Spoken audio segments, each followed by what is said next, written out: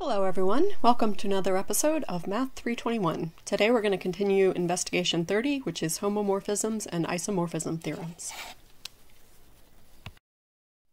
So here are a couple of things from last time that are going to be important today. Definition 30.2, let G and H be groups. A function phi from G to H is a homomorphism of groups if and only if phi of A times B equals phi of A times phi of B for all A, B in G. So I think the reason they call this a homomorphism of groups is because there is actually also a thing called a homomorphism of rings, which is different. Rings are another thing that we could have studied in this class, but we didn't. So then there are some different types of homomorphisms. A monomorphism is an injective homomorphism, an epimorphism is a surjective homomorphism, and then of course an isomorphism is a bijective homomorphism. And then if we do have an epimorphism phi from G to G prime, so a surjective homomorphism onto G prime, we call G prime the homomorphic image of G. Okay, so let's get started with some properties of homomorphisms. So in the last investigation, we showed that every isomorphism between two groups G and H maps the identity in G to the identity in H, and we also saw that isomorphisms map inverses to inverses, and these things are also true of homomorphisms. So we have a theorem here that tells us that. Theorem 30.4, let G and H be groups with identities EG and EH respectively, and let phi from G to H be a homomorphism. Then 1, the image of the identity in G under phi is going to be E of H, or the identity in H. And then if A is an element of G, then phi of A inverse is phi of A, and then that's in parentheses inverse. So those are two important properties that we'll need today.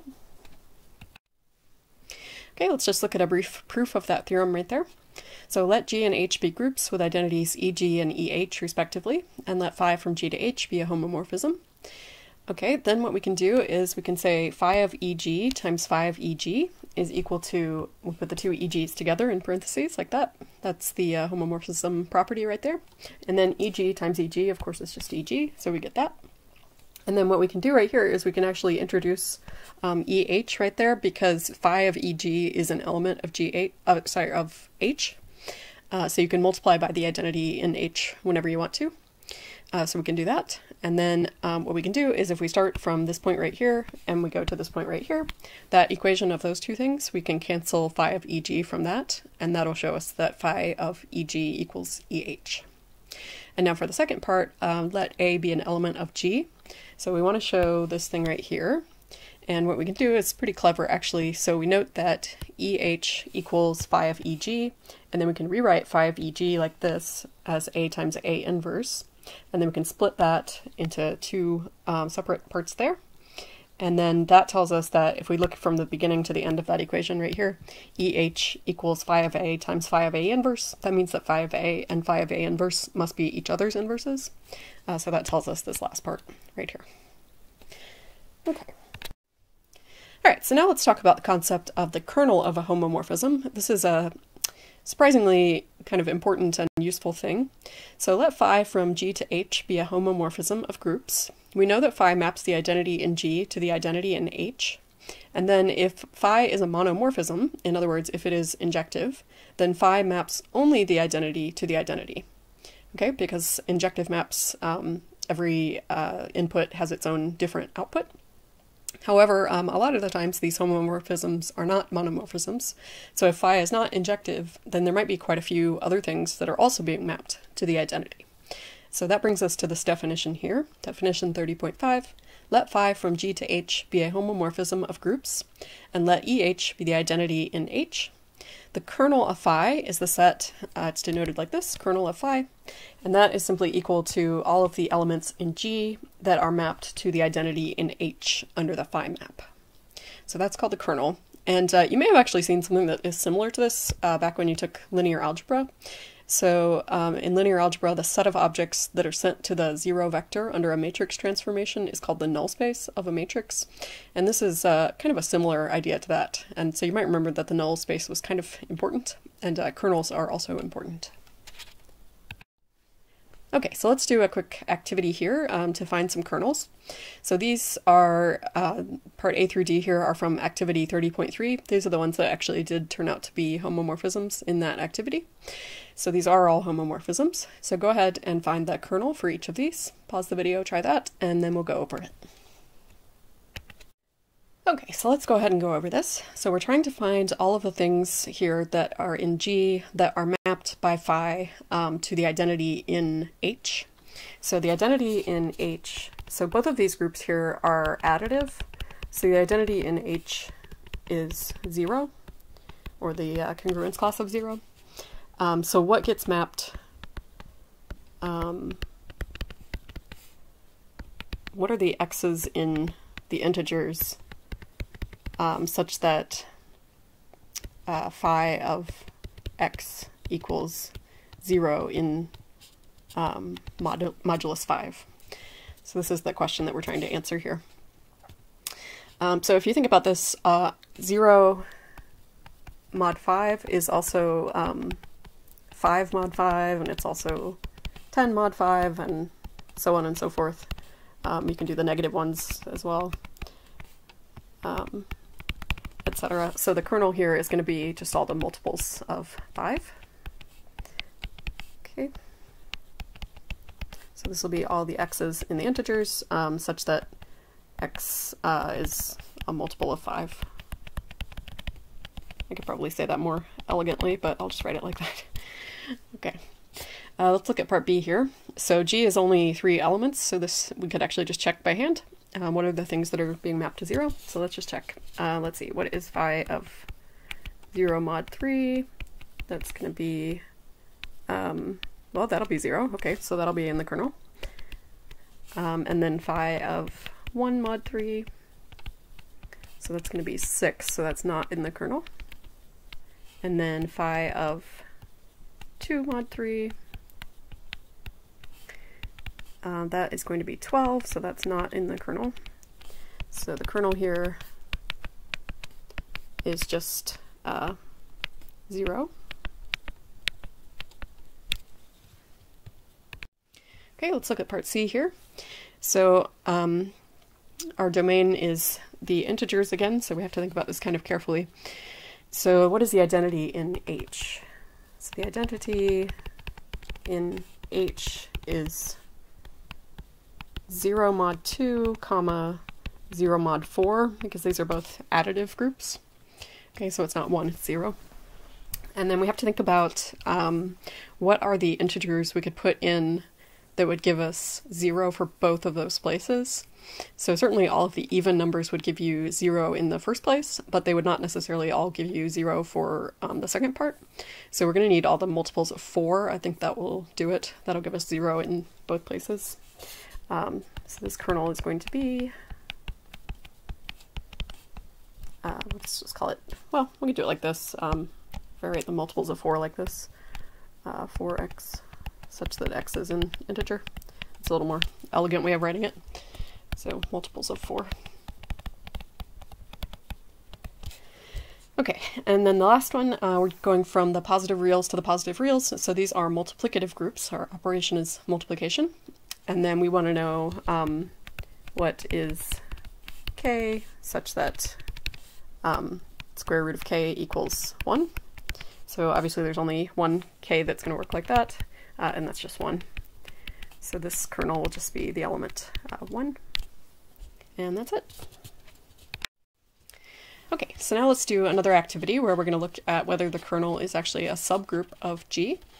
So let G and H be groups with identities EG and EH respectively, and let phi from G to H be a homomorphism.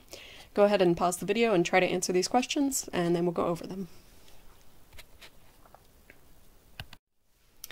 Okay, so let's go ahead and go over these. I'm going to try to squish these all on one side because I don't think they're very complicated. So first of all, is EG in the kernel of phi? So we know, or we showed and proved earlier that phi of EG equals EH. So yes, it is in the kernel. It gets mapped to the identity in H. Okay, second one is the kernel of phi closed under the operation in G. So to figure this out, we need to take two things that are in the kernel and then multiply them together and then see if they're still in the kernel. So let's take two things that are in the kernel. So let's say let A, B be elements of G such that A and B are in the kernel of phi.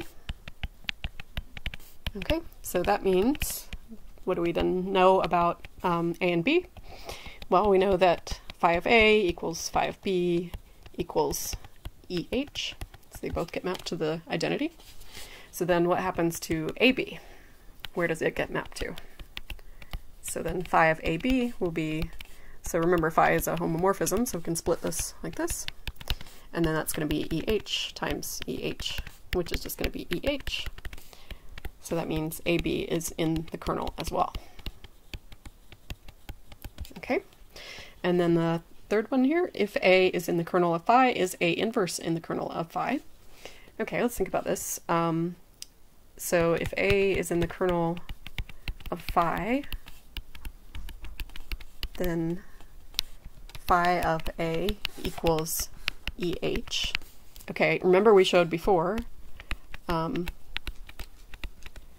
that phi of A inverse is equal to, you can do it like this, phi of A, and then raise that to the -1.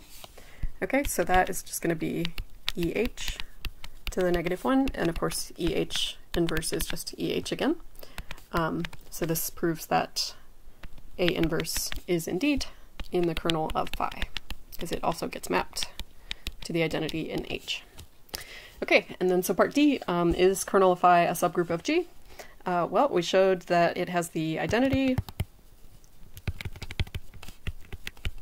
We showed that it's closed, and we showed that it has inverses. So yeah, it is a subgroup of G, surprisingly. It is. Okay, so now that we've shown that the kernel of phi is a normal is a subgroup of G, here we have a theorem that tells us it is actually a normal subgroup of G. So theorem 30.8, let G and H be groups, and let phi from G to H be a group homomorphism, then the kernel of phi is a normal subgroup of G. So the proof here is just going to address the normal part because we've already proved that it's a subgroup of G. So let's look at the proof. Let G and H be groups, and let phi from G to H be a group homomorphism. Let EG and EH be the identities for G and H respectively, and let K equal the kernel of phi. So we're just using K instead of kernel of phi to just save space there. To show that K is a normal subgroup of G, we will show that AK A inverse is a subset of K for all A and G. I hope you remember we had a theorem previously that showed us that was a sufficient condition for K to be a normal subgroup. Okay, so let X be an element of AK A inverse. So now we want to show, of course, that X is going to be an element of K as well. Okay, then X is equal to a little k, A inverse, for some A in G and some little k in big K. Then phi of K has to equal E of EH, remember, because K is an element of the kernel, so that's going to be true. Okay, so then we can simplify phi of X in the following manner. So we just write X as A, K, A inverse, and then we split these up like that because phi is a homomorphism. All right, and then we simplify them each separately, so we get EH from phi of K because K is in the kernel. And then we learned that we can do this simplification right there in the previous theorem. Okay, and then we just keep simplifying and we get EH. So that means that X is also in the kernel. And so that tells us that AK A inverse is a subset of K. And so that means that the kernel is a normal subgroup. Okay, so now that we've discussed the kernel of a homomorphism, let's talk about the image of a homomorphism. And we're going to see that the kernel and the image are actually related in quite an interesting way. So let phi from G to H be a homomorphism. If phi is an epimorphism, remember that means it's surjective, then every element of H is the image under phi of some element from G. However, if phi is not an epimorphism, then some elements of H are missed by phi, so the phi never outputs them. So that brings us to this next definition here, definition 30.9. Let phi from G to H be a homomorphism of groups. The image of phi is the set, we have this notation for it, just read that as the image of phi. So it's just simply the output that we get from phi for every element in G. So it's exactly what you would think that it would be. It's the image of the entire group under that map. Okay, so go ahead and try this activity here. Pause the video and try this, and then we'll go over it.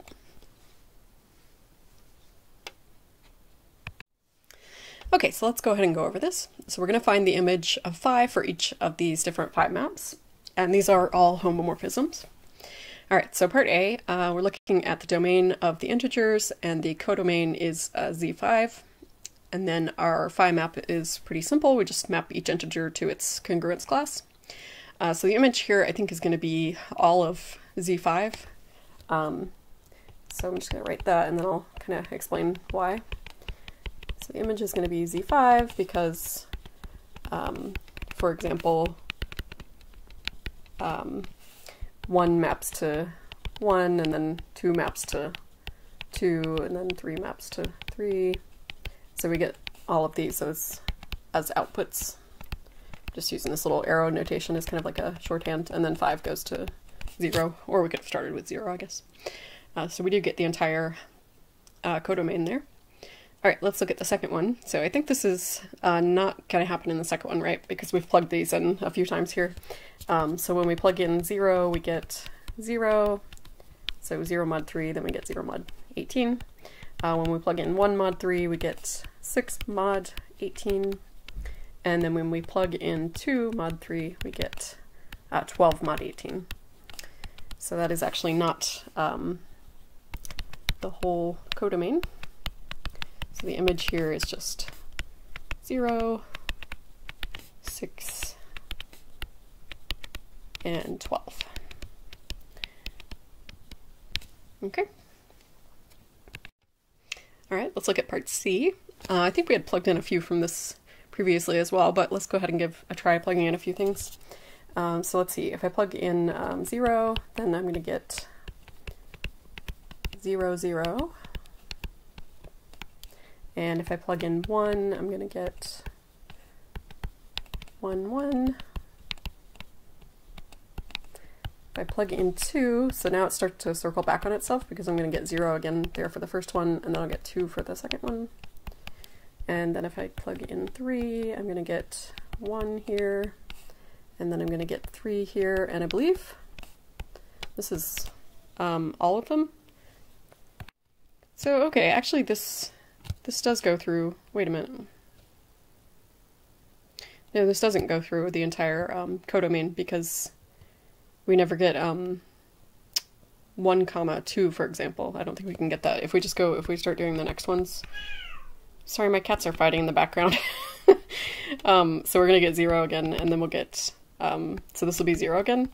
And then it's just going to keep going on like that. Like, for example, if I try to do 5, it's just going to take me to 1, 1 again, I think. So let's see, 5 mod 2 is 1, and then 5 mod 4 is also 1. So you see these are actually, like, those are the same, So it starts repeating itself. So this codomain has 8 elements, but we only got 4 of them. Do I have to write these all again? Can I just kind of circle this and put that there? Okay, let's look at part D. So the codomain is the positive reals, domain is positive reals, and then I do believe that we are actually going to hit, oops, I said this wrong, didn't I? Not the kernel, it's the image. So I believe the image here is going to be all of the positive reals, for the simple reason that every positive real is the square root of something, another positive real.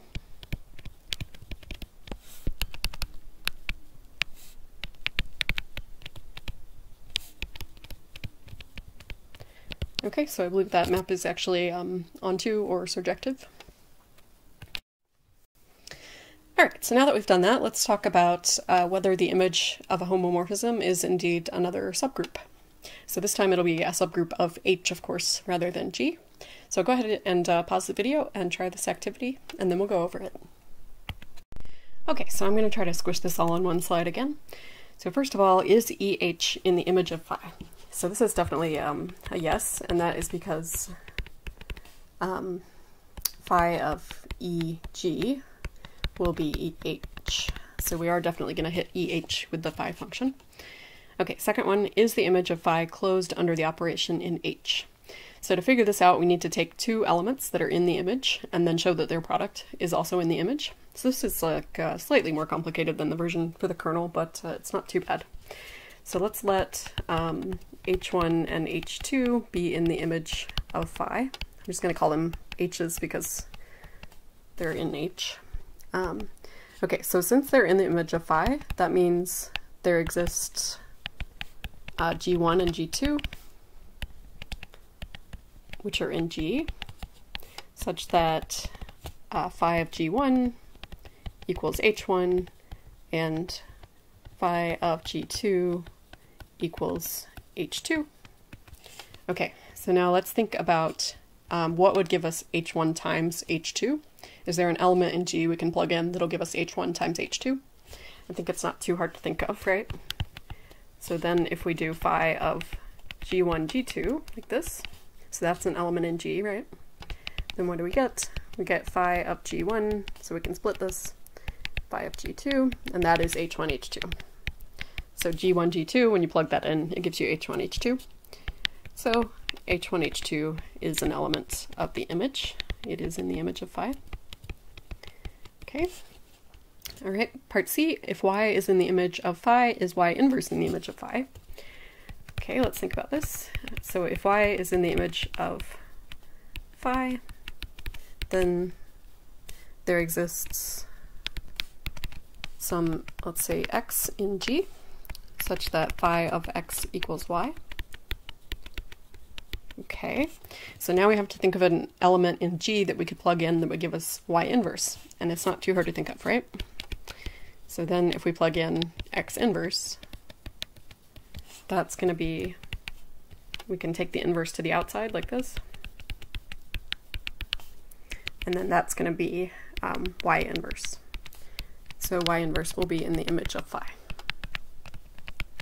Oops.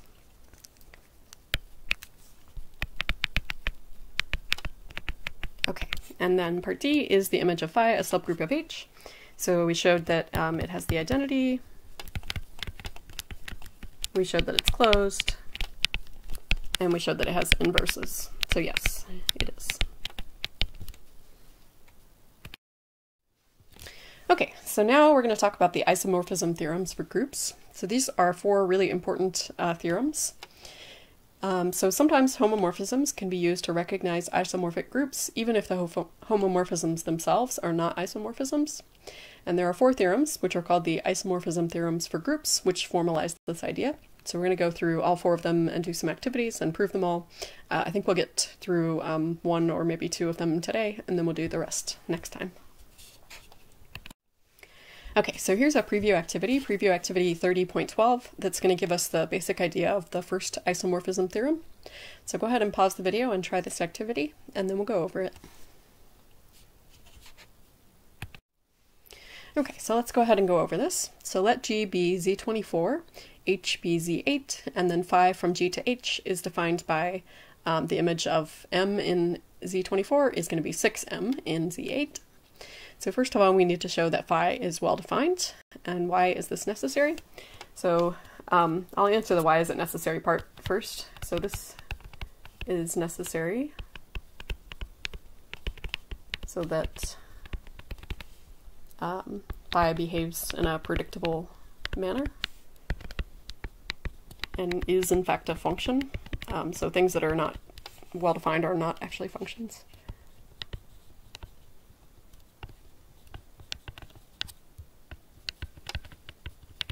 So we need to show, how are we going to show this? So we need to show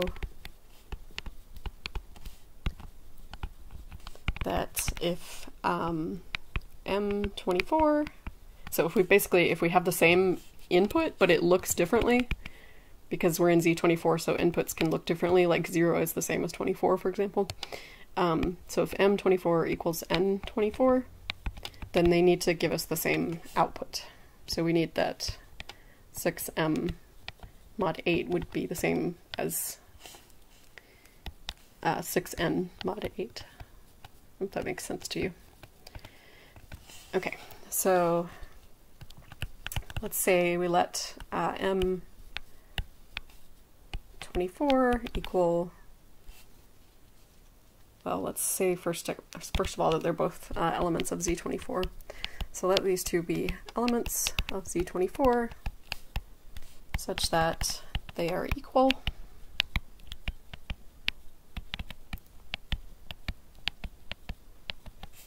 Okay, so now let's compare what 6m mod 8 and 6n mod 8 would be.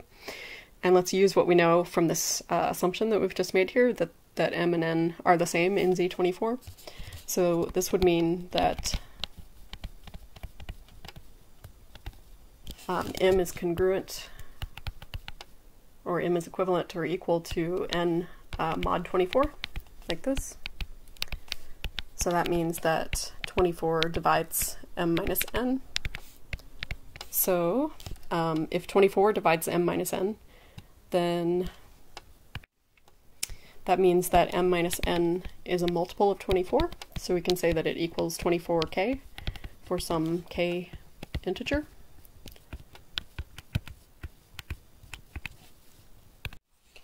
Okay, then let's go ahead and multiply this equation by 6, and I'll show you where that gets us. So then 6m minus 6n is going to be equal to 6 times 24k. And can we factor an 8 out of that? So I think we can, right? This will be 8 times 6 times 3 times k. So 8 divides 6m minus 6n. So that means that 6m is congruent to 6n mod 8. So that means that 6m mod 8 equals 6n mod 8. Okay, so this shows us that the function is indeed well defined. If we plug in two elements that look different but that are actually the same, we get the same output. Okay, let's look at part B. Show that phi is a homomorphism of groups, and then determine whether it's monomorphism, epimorphism, or isomorphism. Okay, so to show that it is a homomorphism, we're going to take two elements in G. So let's let M24 and N24 be in Z24. Okay, and now our homomorphism equation is going to use addition because these G and H are both additive groups. Okay, so let's try plugging in M24 plus N24, like this. Okay, and then we get, so I can squish those both together in the same square brackets. I like to call it squishing because that's fun. All right, and then this is just going to be, it's going to be 6 times m plus n mod 8. That's how the map works.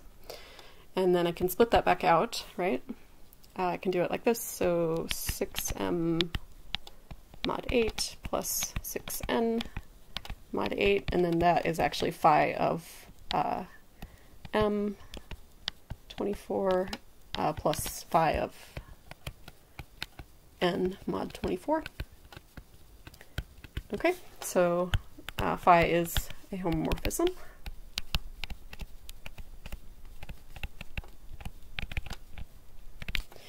Okay, now is it a monomorphism, an epimorphism, or an isomorphism? So it certainly cannot be a monomorphism for the simple reason that G is larger than H. So I'll just write that.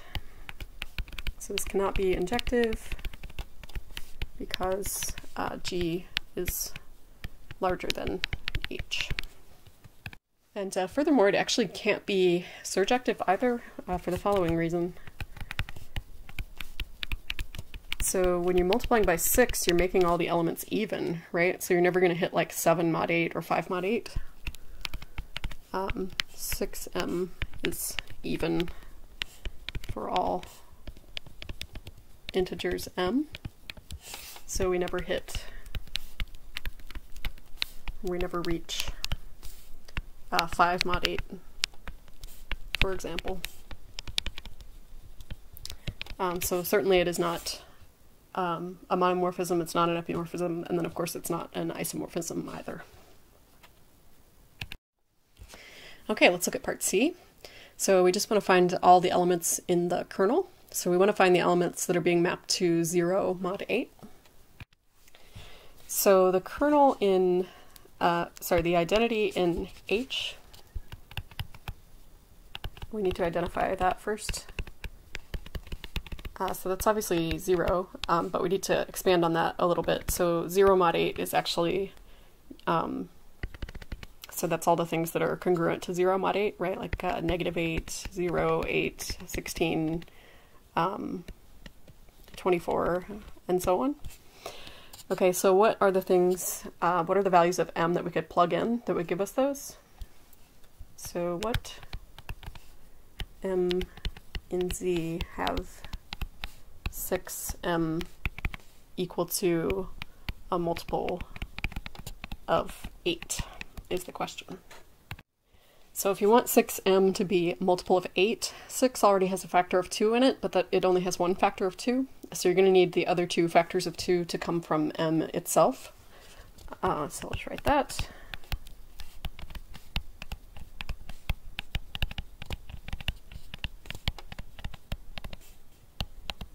So we need 4 to divide m.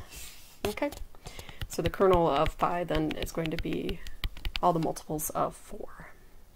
So that is going to be 0, and then 4, and then 8, 12, 16, and then 20, and then 24, of course, is 0, so we don't need that one. That's already in there. Okay, so that's our kernel. Okay, so let's look at part D here. Determine the elements of the group G mod K. So remember G mod K, that's just the set of cosets of K. And so here I've pasted K from the last slide. So that's the first one. And then remember this is an additive group, so we're not going to be doing elements times K, we're going to be doing elements plus K. All right, so what is something that's not in K? The first thing is 1, right? So we can add 1 to K to get a coset. And so that is going to be 1. I'm just going to write them without the subscripts, if you guys don't mind. So this will be 1, and then 5, and then 9, and then 13, and then 17, and then 21. Okay, and those are all sub 24. And then if we do 2, that's the next one that's not in either of those. That'll be 2, and then 6, 10, 14, 18, and 22. And then we need, we haven't done 3 yet, so let's do 3. So that'll be 3, and then 7, and then 11, and then 15, 19, and 23. Okay, and at this point we have covered all of the elements of Z24, so we've partitioned Z24 with these 4 cosets, so that is all of them. So G mod K just has these 4 elements here. So let's think about whether this is abelian or cyclic. I'll just kind of make some more room over here. So it is going to be abelian, and basically it's because G itself is abelian, but we can show that it's abelian. For example, if we have A plus K times B plus K, or sorry, we wouldn't be multiplying them, we'd be adding them, right? Sorry, because this is an additive group, then that is the same as A plus B plus K, and then we can reverse the order because addition is abelian, like that. And so that's B plus K plus A plus K.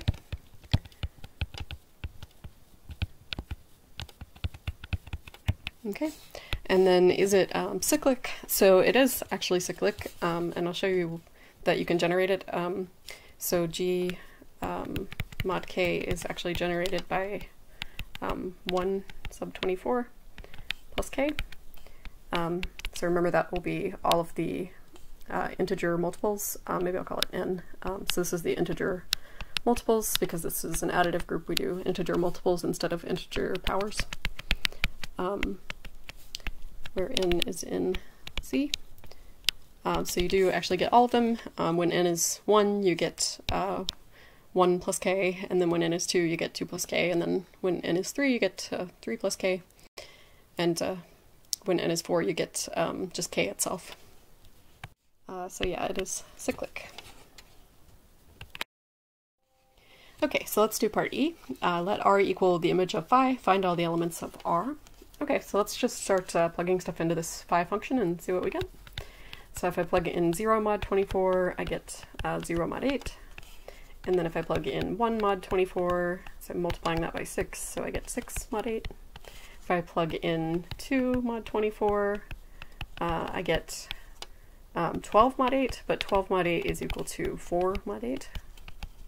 Okay, if I plug in 3 mod 24, I get 3 times 6 is 18, and then that's mod 8, so it's going to be 2 mod 8.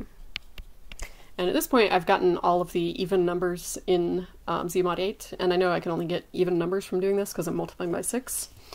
So this is just going to be these 4 elements here, so 0, 6, 4, and 2. So it's just all of the even numbers there. All right, and let's look at part F here. What specific relationship is there between the groups G mod K and R? Explain. So we found that the group G mod K was actually a cyclic group generated by 1 mod 24 plus K. It had 4 elements, and it was abelian.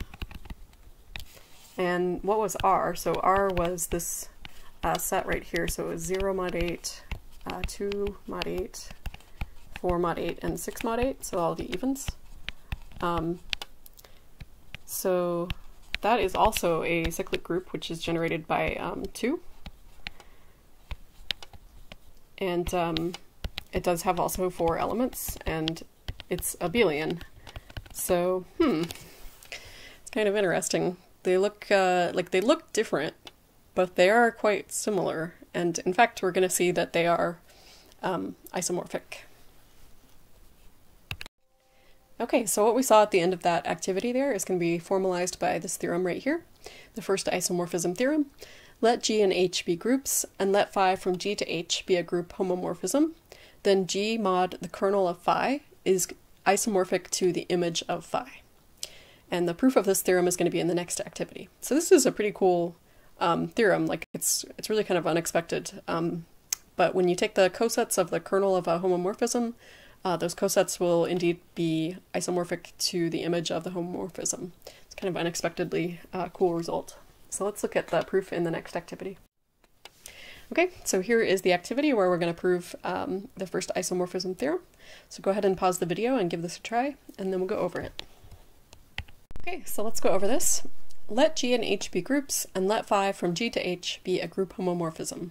For the sake of convenience, let K equal kernel of phi. So we're just going to call it K for short. We have already seen that K equals kernel of phi is a normal subgroup of G, so G mod K is a group. To prove theorem 30.13, we first need to define a function from G mod K to H. So we're trying to show that G mod K is isomorphic to the image of phi, and the image of phi, of course, is a subgroup of H, so we're going to need an isomorphism to go from G mod K to at least part of H. So we're just going to have a function from G mod K to H. A natural choice for such a function is capital Phi. So capital Phi goes from G mod K to H and is defined by capital Phi of the coset AK is just going to be little phi of A for all of the cosets AK in G mod K. Okay, so this is going to be the capital Phi is going to provide our isomorphism. So we need to prove a few things about it to show that it is an isomorphism. First of all, we need to prove that capital Phi is well defined. So why do we need to do this? I feel like I've answered this question a million times, so maybe I'll just skip it this time. But you can't show that something is an isomorphism unless it is a well-defined function. In fact, it's not even a function unless it's well-defined. But let's go ahead and show this, because it's definitely not so obvious in this case, because cosets can be represented in many different ways. So it doesn't go without saying that this is well-defined. We do actually need to show it. Okay. So let's do that. So suppose we have two elements in our domain. So I'm going to call the elements, they're going to be cosets. So let's say AK and BK are in G mod K. So these are cosets of K. And suppose that they are the same coset, but they're just being represented by two different elements. Remember, you can represent a coset by any element that is in the coset. So anything that's in AK could be used to make B. Okay, so we need to show, oops, my pen is messing up. We will show that capital Phi of AK equals capital Phi, oops, I forgot how to write a capital Phi, of BK. Okay, so how are we going to do this? Let's see. So I think we're going to need to use the fact that AK equals BK. So let's see, let me try to do it like this. Okay, so since AK equals BK, that means that B is in AK, it's in that coset. So there is some element in K, which I guess I'll call little k for lack of a better idea. So there's some little k in big K, such that B equals A times little k. Okay, then we can say the following. Then phi of B is going to be phi of A times little k, and then this is a homomorphism, so we can break it up like this. And then k is in the kernel. Remember, big K is the kernel. So this is going to be phi of A times E, what are we calling the identity? I'm just going to call it E, I guess. Let me just make a little note there, that's the identity. So this is going to be phi of A. So, okay, so phi of A equals phi of B. So that means that since phi of A equals phi of B, remember those are the outputs from the capital Phi function as well. So that means that capital Phi of AK, big K, equals capital Phi of BK. Okay, I think that makes sense. I hope you agree. Okay, so now let's prove that this capital Phi thing is a homomorphism of groups. Alright, so we need to take two things that are in the domain of capital Phi and then prove that they satisfy that homomorphism property. Alright, so let's take two cosets in G mod K.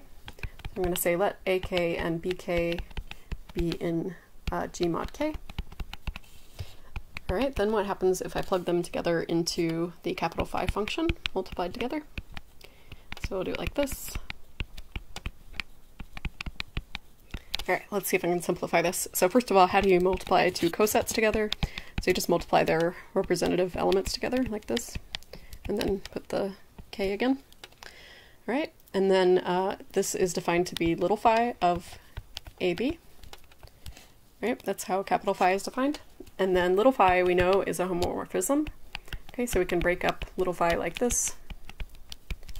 Alright, and then now I want to try to build this back up to capital Phi with AK and AB. Right, so this is going to be capital Phi of AK, and the second one is going to be capital Phi of BK. Okay, so I showed the homomorphism property for capital Phi. Alright, part C, prove that phi is a monomorphism, in other words, that it is injective. Alright, so how do you prove that a function is injective? You take two elements in the domain and you assume that they give the same output, and then you show that they must have been the same element. Okay, so let's select two elements from the domain. So again, I'm just going to let these be AK and BK, and these are going to be in the domain, which is G mod K. Alright, and we suppose or assume that they give the same output in the capital Phi function. Okay, so we're assuming this. And then we're going to try to show that they must have been the same element.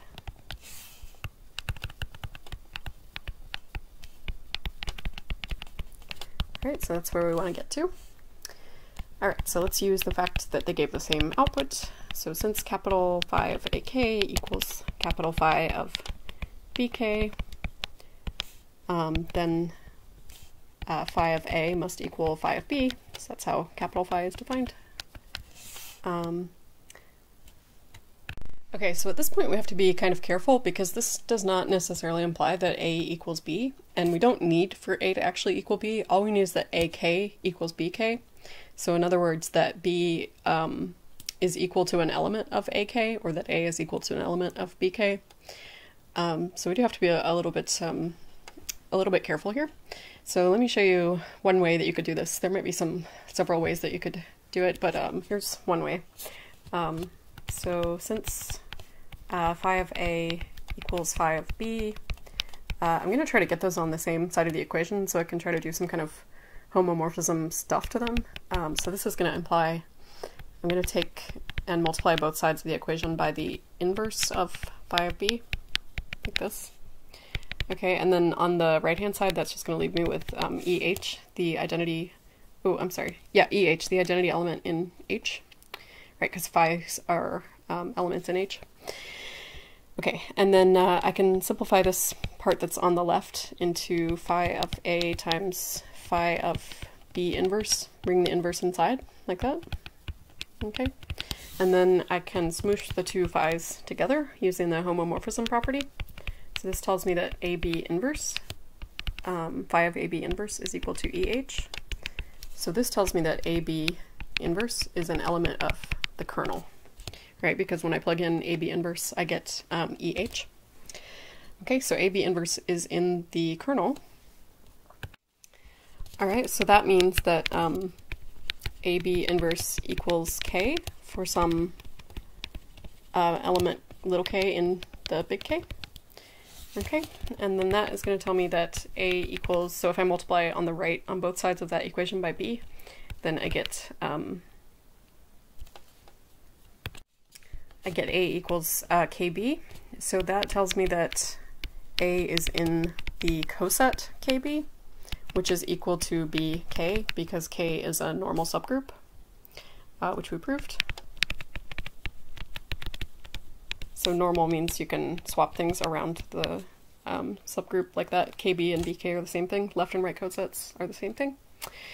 So since A is an element of the coset BK, this means that the coset AK is equal to the coset BK. Okay, I hope that argument makes sense to you guys. This was definitely the hardest part of the proof right here. Okay, so part D, prove that the image of capital Phi is equal to the image of little phi. This is not very hard at all. I think I can just do this by a set builder argument, basically. So let's see, the image of capital Phi is defined like this. So it is all of the outputs of this capital Phi thing. How should I call the elements? So the cosets are like this. They are AKs, where A is some element of G, right? That's all the cosets. And then the image is just the outputs when you plug those into the function capital Phi. Okay, and then this is just going to be equal to, remember how that capital Phi function is defined? This is just simply phi of A for A and G. And that is simply, that is the image of little phi. So yeah, it's not a very hard argument at all. All right. And finally, part E, explain how the previous parts of this activity prove the first isomorphism theorem. Okay, so here's what we've proved so far. So we showed that capital Phi, which goes from G mod kernel of little phi to H, is a homomorphism. Well, actually we showed that it's an injective homomorphism, right? An injective homomorphism. And then every map is surjective onto its image, or onto its range, if you want to think of it that way. Everything is surjective onto its range.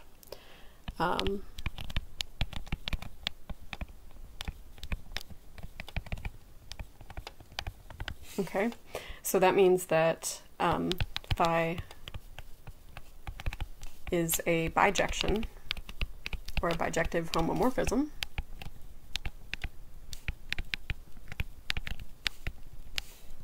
from G mod kernel of phi, little phi, to the image of capital Phi. Okay, and then we showed as well that the image of capital Phi is the same as the image of little phi. Okay, so capital Phi from G mod kernel of little phi to the image of little phi is a bijective homomorphism.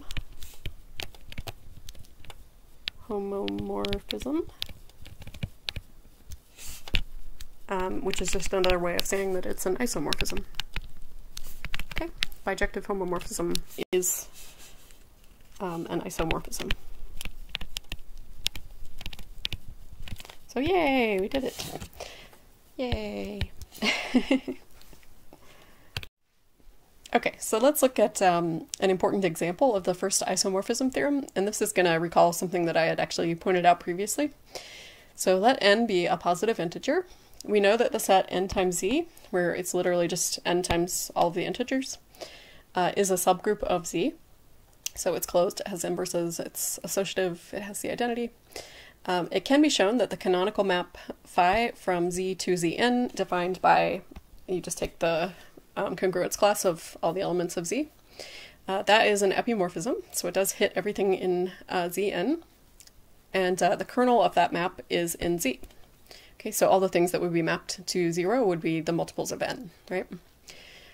So that means that if we do z mod the kernel of that map, which is in z, then we get the image of the map, which is zn.